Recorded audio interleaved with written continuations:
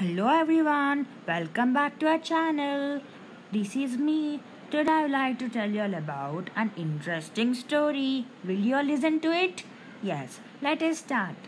This story is about a frog and a fox.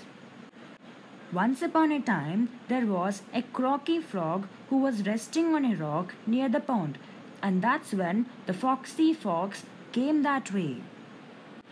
He said, Hee, look at you. I'm the cleverest one in the entire forest. But what can you do? Only croak all the day. You're not a good thing for anything. And Foxy made fun out of him. Suddenly, Croaky jumped over the tree near the pond and landed next to the Foxy.